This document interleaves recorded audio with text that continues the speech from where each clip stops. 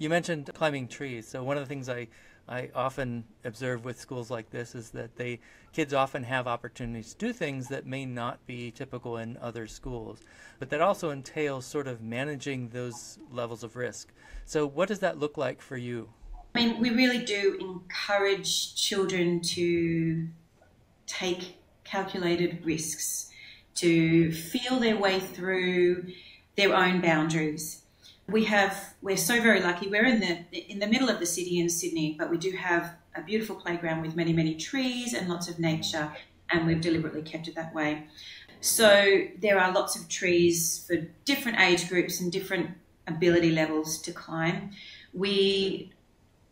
Part of that democratic process that we have is we always talk about safety, and that's one of the big things that we talk about in school meeting, class meetings, rules, school rules or agreements, and they all come from the children. They all vote, they all decide. So that might, that the children are allowed to climb trees here. They're encouraged to listen to their own bodies, find their own limits, and listen to those feelings that they get, I suppose. Children might be enjoying a tree. Some of the other children might notice that it's not dangerous. They all notice each other. So it might come to the school meeting and we might put some agreements in. Or a teacher might say, this limb is probably not strong. We need to have some agreements around this to keep everyone safe. So it's all about owning those decisions, owning those rules so that everyone is responsible for them. This is the Agentic Schools podcast, where you will learn about schools from around the world where children's agency to make decisions about their learning and living is more important than their academic skills. I'm your host, Don Berg.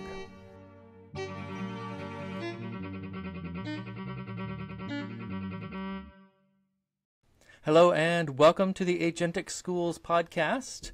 This is Don Berg. I'm with Olivia McCarron and Sara MacGillicuddy from Currambenna School in Australia. And where in Australia are you again? We're in Sydney. Sydney. Okay, great. That's right. Okay, now I remember looking at on the map.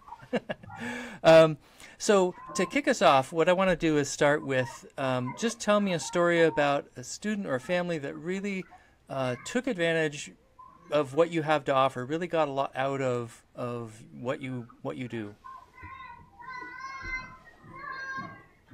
I have to sift through many, many years of it. We probably both do. I can think of one in particular at the moment, and it's quite relevant because it's my own daughter who is at the school at the moment. She started when she was 3 in the preschool. She's currently 7, so she's been here for a number of years. She, I guess you could say, has been part of Currambenna community since the day she was born, thanks to me. But with her being at school and being in the preschool and experiencing what Currambenna has to offer, she is a little powerhouse. And that's not just me being a proud mother. It's me noticing things in her that I would have loved as a child and things that we try to instill in all of the children here. The empowerment that she has to speak up for herself, speak up for her friends and for her teachers, notice when things are unfair, inequitable, kindness. Notice when people are injured and hurt and feeling sad. That's all in her realm, and she's very good at noticing that, and she acts on that. So in terms of the skills that we teach, not only academic, but that kind of global citizen, that kind of empathy, that kind of connection to your society, that's what she's taking advantage of most at the moment. I think probably one of the things that that I've learned over the years, Don, is that the children and adults that return to the school after their own personal experience, often say that they treasured the time and of being a part of, a community, and sort of that Currambenna was like family. And it's, can be sometimes for some children more of a safe place than their own home. So, there's something very precious that the majority of kids that leave take away with them. Right on. Very cool. So your preschool and primary school, what's the whole age range? So our preschool is 3 to 5, up into 6-year-olds, depending on that, when they're ready to move on. And our primary school is from kindergarten all the way up to year 6. So that's 5, 6-year-olds up to 11, 12-year-olds. And after that, they move on elsewhere to high school. Nice. And how do you describe your school to the random person? Is there a challenge in kind of describing what you do? I think depends on who you're describing it to. I think that some people, because of their own ideal of schooling, come with their own opinions on it. I think I personally, when I first started working here and started talking about the place that I was working in, and it being a school, was met with challenging ideals, which was a challenge for me, because I felt, why would anybody not be interested in educating their child in this way? But it isn't for everybody, and I think that the longer that you hear and that you experience, you have the Currambenna experience, you find your words carefully. The staff members or the adults and the families that stay here, become embedded in the philosophy, and therefore,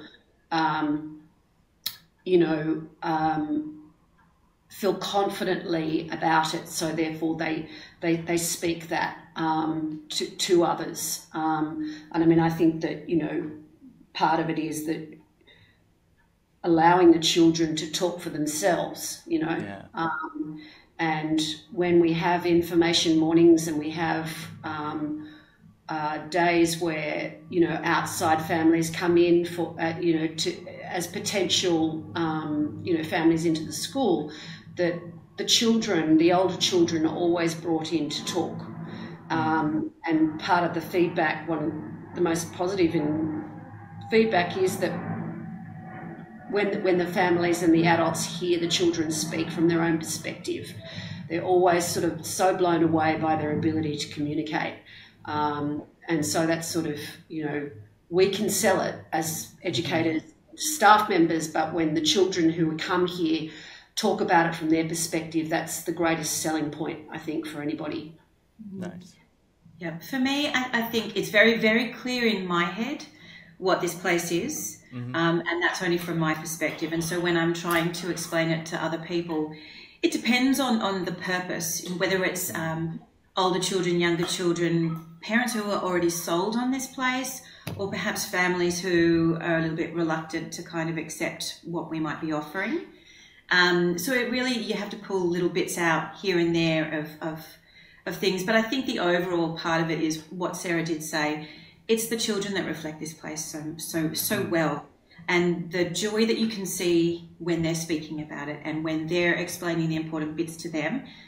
There's nothing like it, and and I don't think there's anyone in this world that could argue that those couldn't be the most important parts of development and growing up.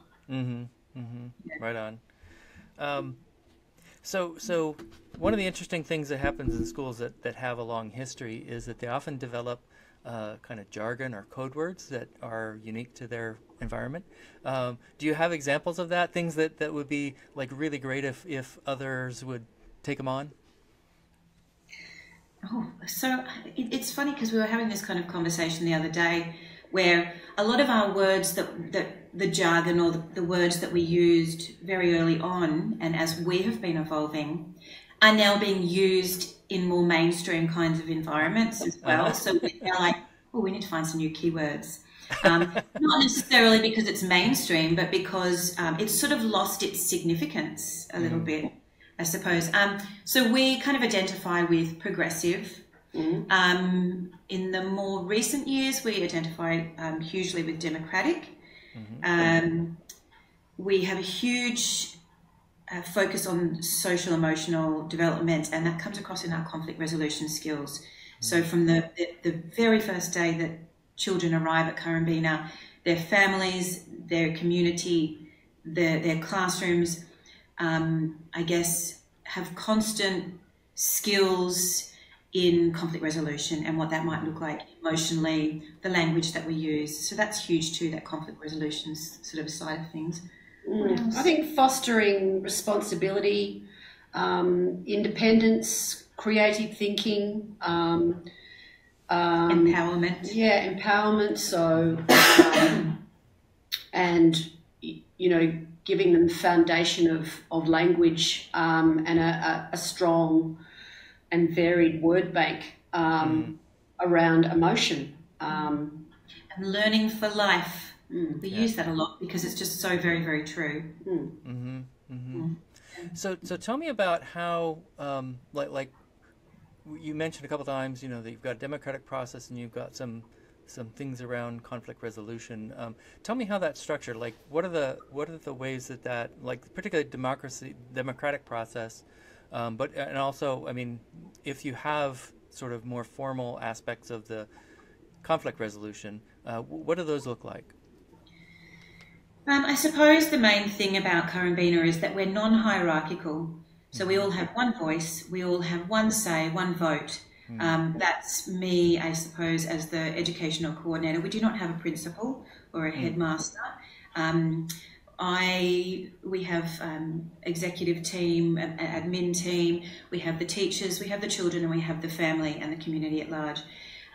We also, I guess, are governed by our school council, which is made up of parents and teachers and staff.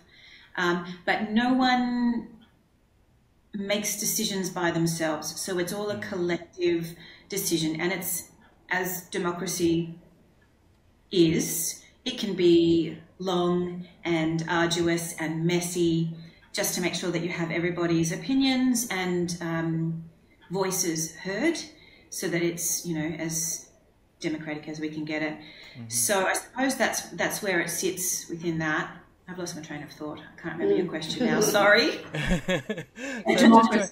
Democracy, and I think too. One of the other things, Don, is that so as Olivia mentioned, we have a school council. From there, they're the governing body of the school, but the children and the teachers on a day-to-day basis, we also have lots of meetings as well. So we have, every once a week, we have a whole school meeting that includes preschool. We all gather together and the children take charge of that. So they take turns in chairing the meeting and having the opportunity to bring topics to the meeting that are discussed. You know, lots of, there can be a variety of different topics, from children wanting to set up a stall to raise money for charity, or reminders about climbing trees, how to treat each other nicely, you know, when we had chickens, how we treat the chickens, all those sorts of things. And then from there, each individual class have their own class meetings once a week as well. Nice. So topics that are more, you know, focused on the individual class would come up, and, you know, you might have a conversation, a dialogue about, you know, what do we want our class environment to look like? How do we want to be behaving within our classroom space? And so that you're engaging the children in the process of, so this is what we've decided as you know, as a small community in the class, as a wider community within the whole school, and then the community that includes, you know, the families. So we invite the families in a lot to come and have a say, to get their voices heard, I suppose you could say. And then that comes, I suppose, along with democracy, is that rights and responsibility. So we really encourage them to come and be a part of the school, to share with us their expertise on their own children, be part of that decision-making process as well. but also be responsible for things around the school, such as the maintenance, helping, volunteering time. So we're really trying to engage all parts of the community so that we're all feeling heard and we belong, and that we're part of the decision-making process. So none of us make decisions alone. Even the teachers and the I guess the executive staff, we all collaborate and come up with a plan together. So, right on. So one of the things I noticed on your website is that you have an accreditation, and that and I think that Australia may be organized differently than the United States as far as that goes. So what does that look like? What is your relationship? What does accreditation mean in Australia? So it just basically means that we're all bound by the same curriculum and the same regulations to ensure safety and a level of education occurs. So we are bound by that, and we do adhere to all of that. It's just that we choose to achieve those skills in a different way or in a different process. So at the end of a child's experience at Currambenna or their journey, they have all the academic skills that they need, because we do run with all the curriculum documents and we follow the prescribed, requirements. Thank you. But on top of that, we do it in a different way so that the children are owning their own learning and making decisions about how they learn. So we offer that information and support them to find their own way and to research. There's a lot more going on at Currambenna than sitting down and doing your maths. We do explicitly teach maths, obviously, but we do offer lots of other extra ways to learn that maths in different kinds of life situations as well, I suppose. So we are absolutely accredited, and we offer more than that. And I think for me that's the beauty. They get what they need, but they also get it in a way that they can take it for the rest of their lives, and it's not just multiplication tables or how to spell particular words. They get so much more than that. Right. You mentioned climbing trees. So one of the things I often observe with schools like this is that kids often have opportunities to do things that may not be typical in other schools. But that also entails sort of managing those levels of risk. So what does that look like for you? So, we really do encourage children to take calculated risks, to feel their way through their own boundaries. We're so very lucky. We're in the middle of the city in Sydney, but we do have a beautiful playground with many, many trees and lots of nature, and we've deliberately kept it that way. So there are lots of trees for different age groups and different ability levels to climb. Part of that democratic process that we have is we always talk about safety, and that's one of the big things that we talk about in school class meetings, rules, school rules or agreements, and they all come from the children. They all vote, they all decide. So that might, that the children are allowed to climb trees here. They're encouraged to listen to their own bodies, find their own limits, and listen to those feelings that they get, I suppose. Children might be enjoying a tree. Some of the other children might notice that it's not dangerous. They all notice each other. So it might come to the school meeting and we might put some agreements in. Or a teacher might say, this limb is probably not strong. We need to have some agreements around this to keep everyone safe. So it's all about owning those decisions, owning those rules so that everyone is responsible for them. I've been associated with the school since the 90s. Every single child who has learned or wanted to climb a tree has found a way and has done so in a safe way because of the way that we expose it to them. They're allowed to create those boundaries for themselves where they keep themselves safe. And that's, again, one of those skills that we all need in life. And also just the trust that you give those children. They know they can do it. They have the confidence in themselves to do it. So that goes a long way. I was just going to add to that I think respect where their limits are as well, so rather than telling them that they can't do something because we believe it's unsafe when they believe in themselves they can do it, there's giving them a sense of ownership over that, and in trusting that the child knows what their limits are, depending on how old they are, obviously, and where their level of maturity is. So we have a lot of tree houses and climbing structures that go up fairly high. And then, and obviously that's all ability leveled, so that, the older children, being more capable and can extend themselves higher, into the sky than the younger children, but it gives those younger children something to work towards. Mm-hmm. Also, a lot of those high above climbing structures have been designed and built in conjunction with the children as well, as part of the art projects that have happened in the past. So, nice. Yeah. Very cool. Give me a sense of how big your school is. Like, you gave me ages. How many students do you have? How many classes? We currently have 81 children in the primary school, and in the preschool, I would say 25 a day. Yeah. So I think there'd be about 30, 35 families that participated in preschool at the moment. Very nice. And is it largely like drawing from the nearby areas, or how widely do you draw people in? So I think the majority of people live nearby. And that majority would be made up of people that have deliberately moved to be nearby, and people that are in the area who know about it and have heard about it before. Mm-hmm. There is a percentage of people that travel a fair way to get here on the other side of the city, places like that. But the majority are from around this area. Right on. Yeah. So are there... any sort of, like you mentioned, you have trees and tree houses. Those are pretty special resources to have. Are there other sort of other things that are particularly like unique resources that you offer?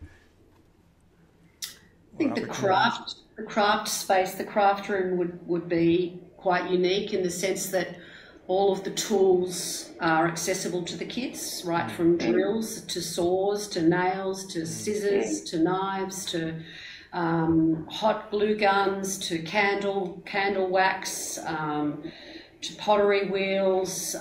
She's making it sound very dangerous at the moment. And it's all, it's obviously not a free-for-all, but the kids are all given access to that under supervision and are taught how to use those individual tools appropriately, so that we're ensuring their safety and again, it's a bit like the treehouse that, as children grow and develop in their level of understanding and maturity, that, their experience with how to use the various different things appropriately is, they're given more license and opportunity for that. Nice. So in terms of other resources, we do have a huge resource with our art craft teacher as well. So most years we would have a huge project that the whole school get to work on. So for example, this year we had what was called Film Week, and the children did all parts of that. So every year there's some sort of creative project that happens. A couple of years ago we did Build Week, and that's where we came up with a lot of the cubby houses and tree houses. This year was Film Week, and we are just about to roll out our premiere of our film in a couple of weeks. That was completely done and acted out by the children. Scripts were written. We had parents come in and help and volunteer with that and guide. And it was a huge, big community project. So I think that's a really amazing resource that we draw from at Currambenna that sets us aside from many, because that seems to be a memory for many children in years to come. And from past classes, they often talk about those big community projects that they've participated in and the learning that comes out of that. So that's too. I guess as well as that, it's probably not a resource that you're thinking about, but the kinds of teachers that we have, the kinds of teachers that we draw from are ones that are passionate about finding something that works, not necessarily in the mainstream. So we have a really great group of teachers, support teachers, relief teachers, extracurricular teachers, everyone that's here are really, really passionate about making sure that these children get what they need in terms of our philosophy. So that's a really important thing to put in there too. Right on. Yeah, no, that is important. So one of the things that often comes up is screens. And so what is your current relationship, and has it changed over time? Absolutely. I smile at Sarah then because we've just been talking about that this morning, actually, in the process of writing some things. We do believe wholeheartedly that we want to reserve the right for children to play and to experience life through play and through social interactions. And we acknowledge that technology and screens and the like have a huge place in our society, and will continue to do that, probably more and more increasingly. We do try and balance that with their right to play. So we hold that space pretty well. They do have access to iPads, Chromebooks, all that kind of stuff here, and that's integrated into our curriculum as well. And they're allowed to use that in their free time, again, with agreements, everything with agreements, and that's come up with them, their rights and responsibilities. And they hold that quite well. So we're trying to allow those children to explore those skills and develop, while balancing that with still being in the natural environment and being here in the moment and learning as a group. Yeah, right on. Right on. Yeah. So, we've mentioned trees. How big is your campus? Like, what's it like? How big is a piece of string? I don't even know. I'm counting in my head now. How many meters? We do meters over here. It's not huge. It's probably, what do you reckon? It's hard to describe, I guess. I mean, we're in a residential area. We're in the middle of a residential area. So we're on a block of land surrounded by houses. Mm-hmm. So we're not big, but we have enough room to have 1, 2, 3, 4, 5, 6, 7, 8, 9 buildings on it, classrooms. Okay. With some open space and climbing space as well. I don't know. 100 square meters? I don't know. Possibly. I mean, it's, I guess when you've got all the kids in the playground, they've got a lot of space. Mm-hmm. We'd love more, but it's sufficient. Yeah, but then you're in a city, right? But we are lucky, actually, around our area. We have some really beautiful national parks too. So quite often, throughout the week, we can take a group of children bushwalking and taking them out into different areas of nature. And so we are lucky in that respect too. Yeah, very cool. So is your school entirely funded by tuition, or is there state funds? What is your, how does that work? So every school in Australia has a specific amount of funding from the government, and that's set out in different ways. And there are different, I guess, tiers to it, whether you're an independent school like us, whether you're a government-run school like the public school system. So we do get funding and assistance from the government. It's minimal, so we do rely pretty much solely on tuition. Okay, so majority tuition, right on. Yeah, having said that, we do try and keep our fees as low as we can to make it as accessible as possible to everyone. Mm-hmm. We try and run so that we can provide this kind of education for whoever wants it. Mm-hmm. Yeah. Mm-hmm. Very cool. Yeah. One of the so let's kind of circle back around a little bit. when you're kind of recruiting parents and reaching out, what are some of the sort of education myths that you run into consistently? I think, that we are, a sort of a free-loving hippie school. I think that, the fact that, the children sort of run around and in their own clothes, so where there's no uniform, they can make choices around what they want to wear and whether they wear shoes on their feet around the playground or not. Teachers are called by their first name, so that there's, can be this sort of, that's just the hippie school down the road. There is a very wholesome, holistic, look about the school, which is intentional. But I think underneath all of that, there is a lot of structure.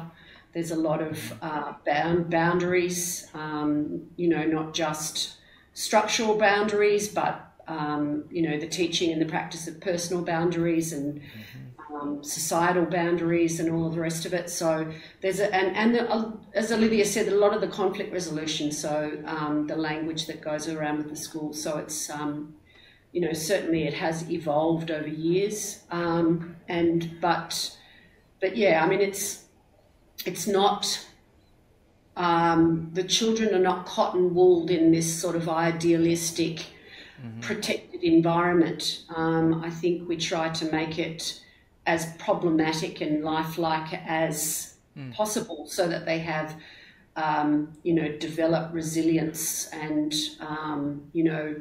and strength around adversity. I mean, maybe not problematic on purpose. No.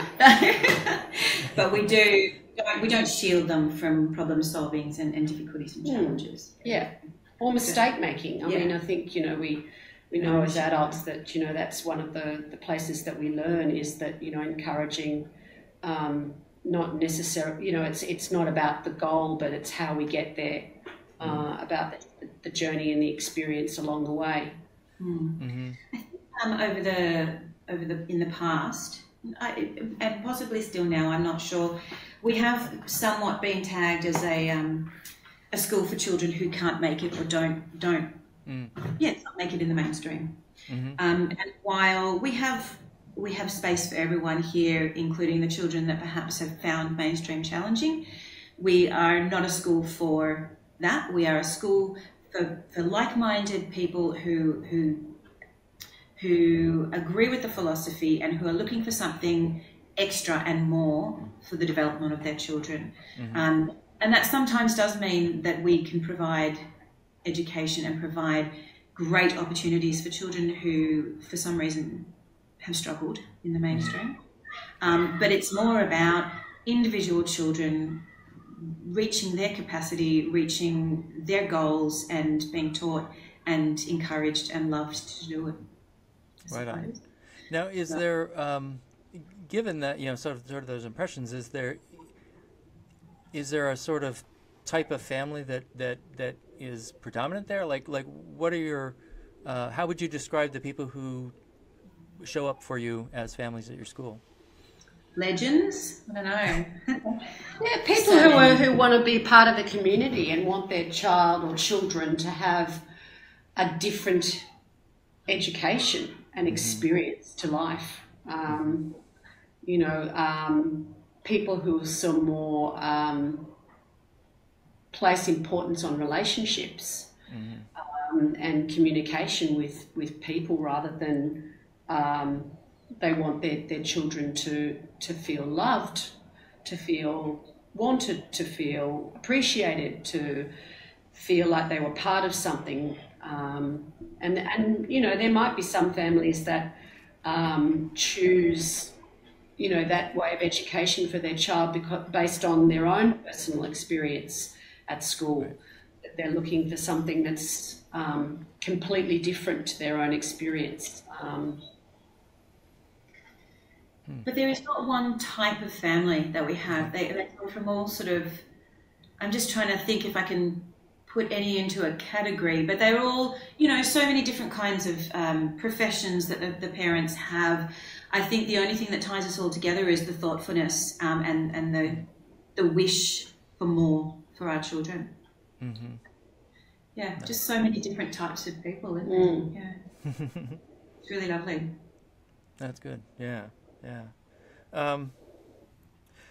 So, what are some of the things that you as staff do, sort of what are the behind-the-scenes magic that you have to do to make it all work? Well, there's a lot of hard work and there's a lot of discussion. I mean, and that's not unique to our school. That's every education service in the world, I would hope. But I think we work very hard at relationship building as a staff, and that's really important, because that breathes into the rest of the school as well. That's not to say that we're all in agreement and everything is easy and wonderful and helpful all the time. We do challenge each other a lot, and I think that's also really important as well. In a school like this that has so many different kinds of people and so many ideas, and we're all welcome and allowed to have those ideas, there's often a lot of conflict in terms of opposing ideas, and it's great that we can all sit around and sometimes spend hours discussing them, but then finally coming to agreements or getting new understandings of each other and just being able to put those new perspectives into the curriculum and into the lessons with the kids, and stuff like that. So we are here with the children throughout the day, and we often have meetings beforehand where we sit down. It might be 2 people, it might be the whole staff, but we do make sure that every week we speak as a whole staff, and we're all invited to share personal things, professional things, challenges, wins, any issues or anything that they need help problem solved as well. Mm-hmm. So that real collaboration and that cohesiveness really takes us. I think it's an extremely supportive environment, and we're all very understanding of, the pressures that we have outside of the school as well, in our own, families and our own lives. There's a lot of flexibility. So, we've had, just this last couple of years, a couple of staff members sort of needing to go part-time for various different reasons. And so, that goes into discussion, and certainly it's something that, the school council as the governing body needs to be privy to and okay, but at the same time there's an understanding and sympathetic attitude towards the need for that. We socialise outside of school, so there's the closeness between some staff members where they're friends, and so there's a relationship that happens outside of the scene that supports those relationships, because that provides opportunity for time to offload, time to be a supportive friend, and so it's a small staff, and so that's really important that we're sort of, and it's not to say that as Olivia said, that it hasn't been without its challenges over the years with different staff members. That's just life. How many staff do you have? We've got 5 primary teachers at the moment. 6 with me. And there's 3 in the office, 3 preschool teachers. We have 2 assistants, a Spanish teacher and a craft teacher and a music teacher. Mm-hmm. Wow. 16, 17? Yeah. And we've got some really great relief staff that are very close to our school, and they're often here as well. So add them in there too. They're part of that community, and you'll often see them running around too. Very cool. Yeah. Small staff, but and we all are very close. We all sort of try and make sure that we have those social situations as well, just to keep the balance, I suppose, between the nitty-gritty of stuff and living life and being happy in what you do. Yeah. Nice. So let's go back to where we started in a sense. Tell me a story about a student or family that or situation that presented a particular challenge that at the end of it was, made themselves or their school a better place.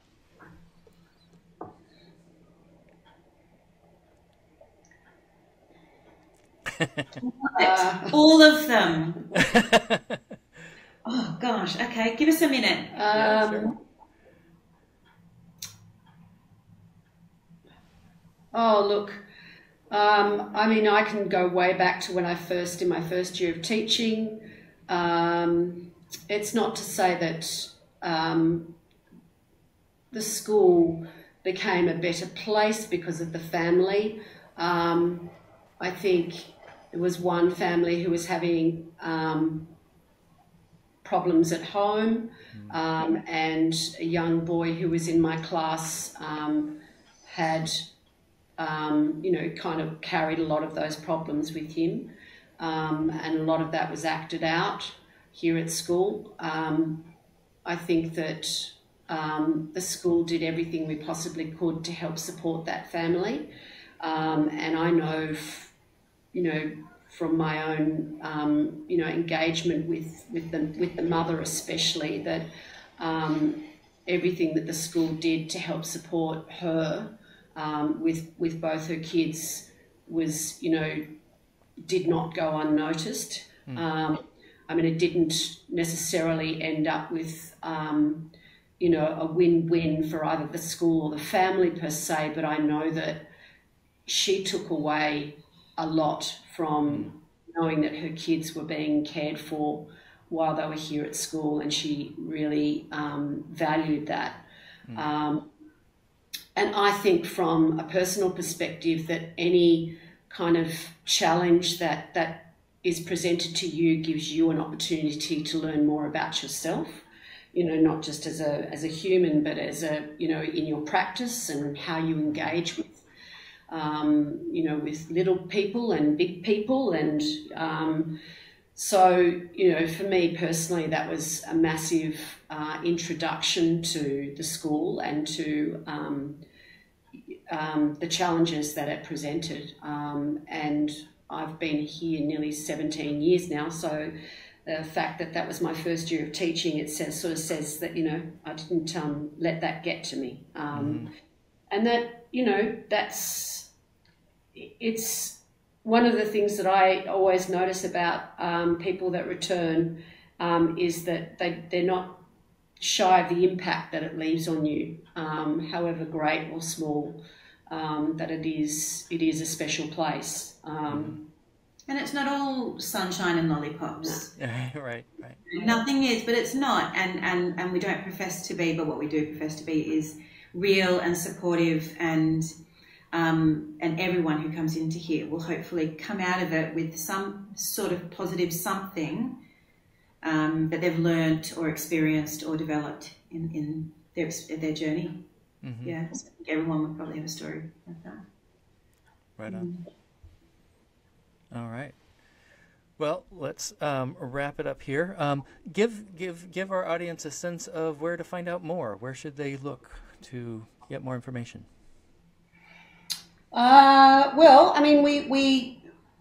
We're part of, an international democratic community. So, looking at somewhere like, looking at the website IDEC, so that's IDEC, that's the International Democratic Education Community. From there, there's an Australasian Democratic Education Community. We're part of that.